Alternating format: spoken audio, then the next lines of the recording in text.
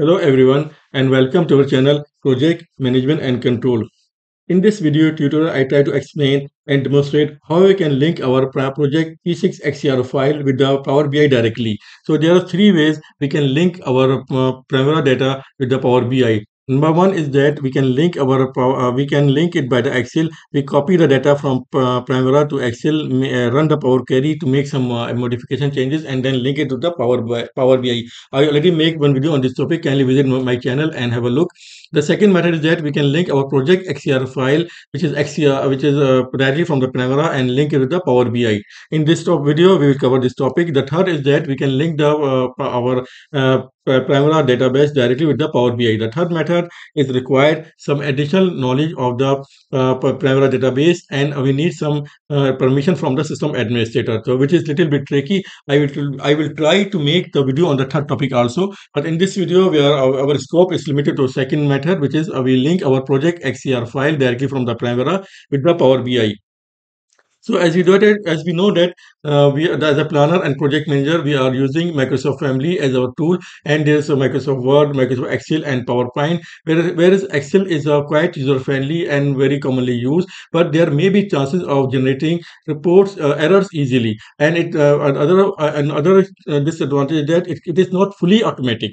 Therefore, in Power BI, we can use our Primavera P6 XER file as a source of data which is certainly minimize the risk that come with the working with manually created spreadsheet, with that we are trying to minimize the human errors. Now, as we know that Primavera P6 is actually a database software. The data in Primavera P6, the data is organized in the database where all the data is stored in different in this database. The different database, all the data is stored in different tables. Around there is 170 or more tables which contains different information and fields. These tables and fields are their references each other using the relationship which is either the primary and foreign keys. As the Primavera user, we know that when we are import or export the program from Primavera, the file format is XER. Means that we can say that the Primavera is generating a file which is XER format. However, in Primavera P6, we can use other formats also, which is XML, spreadsheet, which is XLS, or Microsoft projects also. This also format is compatible and in with the Primavera P6. As a Primavera native file XER, it is we know it is the text-based file, means that XER data is tabulated in the text form, and which is separated each other with a delimiter called tab. So means that XER is a text file with tabulated data with tab as a delimiter. So because it is a XER is a text file, it is possible that we can open and modify this text file using the text editor like Notepad and Microsoft Excel. So a summary is that as a Primavera P6 user, the Primavera P6 itself is accepting some files. Number one is the native Primavera file, which is the XER file. The other format, as we just little discussed, that it is maybe a XML file, spreadsheet, XLS, which in the form of project reports, we can generate the report to and from the Primavera, which is a spreadsheet option. The other is the Microsoft project, which is MPX. So let's see this and how can we do in Primavera from Primavera to Power BI. So first we assumed before going to Power BI, I assume that we already created a program, detailed program. In this program already have activity ID, activity description, activity codes are defined and assigned to values, activity resource calculation are done, and as to cost resource are assigned to the activity. Similarly, the activity costs or expenses are already assigned to the program. So once we have this one, we run the project,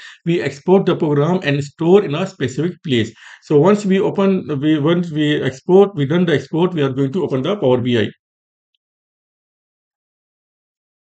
So I just open the Power BI from my desktop. Once the Power BI open, you will see the one open window. There's several options available, blank report and some other options. So I just select the blank report option. Once blank option report is open, you have see this add data dialog box will come up. Here we are going to add data. So get data, we just go on the tab, click on this down button. Then you have that several options are available to get your data. like Excel workbook.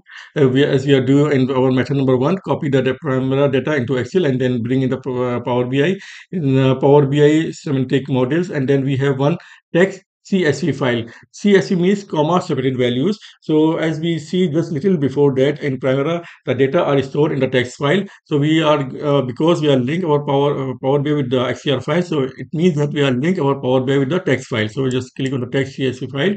It will open your recently open folder. So if you select the one of the folder where we copy our program, so you see that it gives you message no item match your search. So just go down and click on the all files. It will open all the projects available. So it will show your Primavera P6 file also. Just click on the file and click open. So when it is open, you will see that it will open in the Power Query editor and it is not open the file. So just click on the file and right click and select the CSV text separated values. So in this way, it will open you two columns. Number one is the column number one and column number two. If you see here, the text data are separated with the tab. So this all the values and this is there are some primary keys and primary keys and other keys are there to link the data with them. So to make this data into columns, we just go in transform and there is one option available split column. So just go and click split column. There is several option available by delimiter, by number of character, by position, etc. So because our as we see little before, in PC the data is tabulated in the by delimiter. So we just select by delimiter and then we have to define what delimiter. Split column by delimiter, select or enter delimiter. So we just click this one and select our tab because the data is delimiter by the tab. So just click on tab and press OK. So now our data is split into columns. The column number 1, 1.1, 1.2, there are several columns are available here. You can see that in column 1.1 is the values are in the percentage T. If you click this one, you can see that percentage F, percentage R, percentage T. Just click load more. Okay, so these all values are shown here. So there are three or four types values are here. Percentage T means it is stand for the tables. Percentage R is stand for the registers. Percentage F is stand for fields. And the last is ERM ATR stand for the last row in the XER file. So once you do this one, we have four, and then you have a current type. This is a currency type. Then you have this one for the decimal digit, two decimal digit what we have selected, and then this is column number four is the project. So now we have to add this table names here. So to add the table names here, we just go into add column, and in the add column, this one conditional column option is available. So just click on the conditional column and then you say if the column in 1.1 equals to you just press the value percentage t because as I say that percentage t stands for the table then values you can select here if you drop down this one there's two options enter a value or select a column so we just select a column and then make it column 1.2 so what will happen for the all the values of control t it will give you the values so I'll just press ok will create the column at the end of the data. So just click OK and see it is create the column. Then just right click and press go into transform data and in the transform data there's one fill option. Just click fill down. It will to copy all the data from here.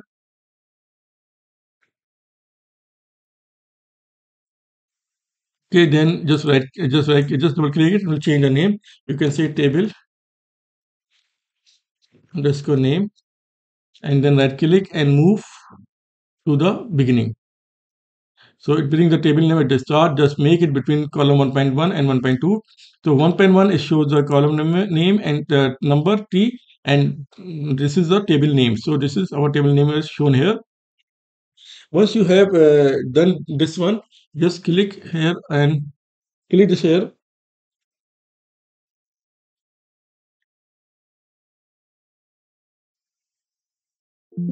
Just click here and just click on the column 1.1 and click everything except just remove click select everything except the last row ENT.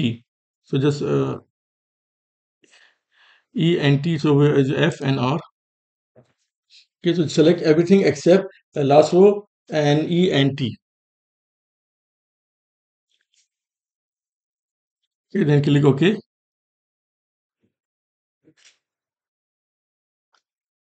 Okay, then just make it reference. Now we are making the reference to extract the table from the our column. So just make a reference, and our first column we make it as activity code. From here we select this activity code. So select all. If you see you do not find the activity code here. So if you don't find it, just click on the load more, and now you can see the activity code came. So just click on the activity code. Okay, it will come out activity code here, values here, and then just go into transform, make just first was a header.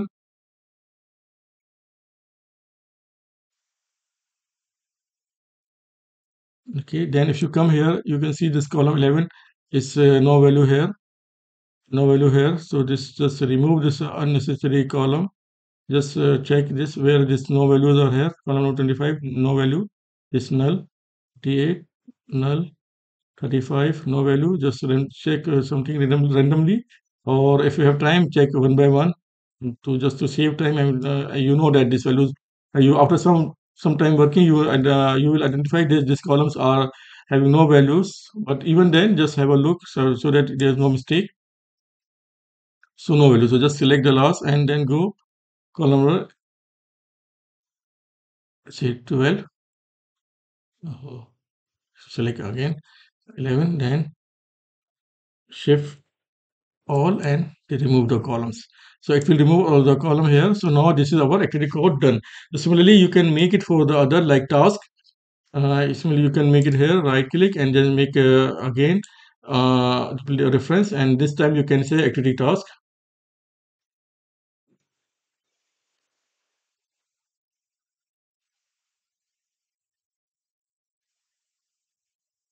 Okay, and then from cases you just select the task. It's not shown, just click OK and then select task activity, and you can see here that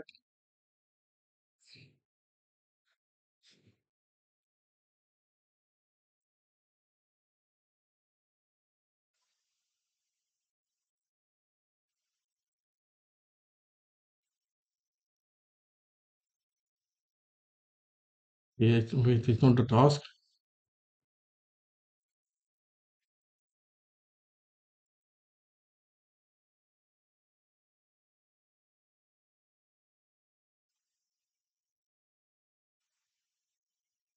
Just select task. Okay, if you select the task, now you see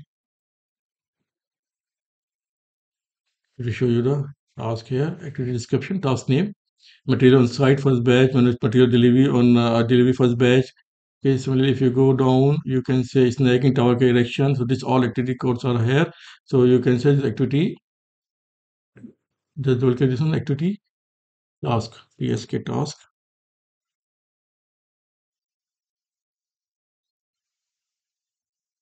Task.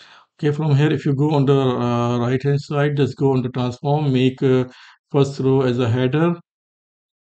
Okay, project ID, calendar activity will become here. Then okay, and then if you see here, this values come like the table and start table. This it is start date, early end dates. This all dates are shown,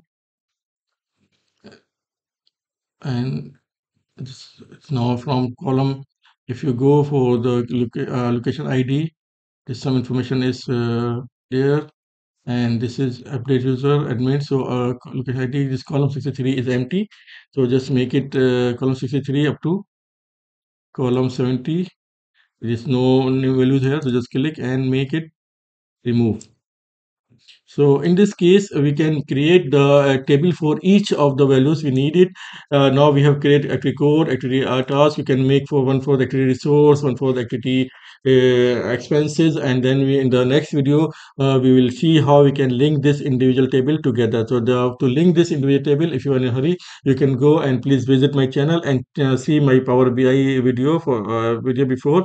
It will be very helpful for you to link how we can link it and between different table together. So In my next class is that I will create all the required activity tables, and then we will link it and create the dashboard code from this. So if you like it, please like, share, and subscribe this channel, and please share this video with your fellow planning engineer and in your groups for their understanding and learning Power BI, because as you know that Power BI is becoming very useful tool and very demanding tool in the industry nowadays. So I hope that this video is useful, and if you like it, please like, share, and subscribe this channel. See you next time in the video to link the different activity tables. If you need the program, please give a comment to me. I will provide the XER file for you for your understanding. And thank you very much again for your time. See you in the next video. Take care and bye bye.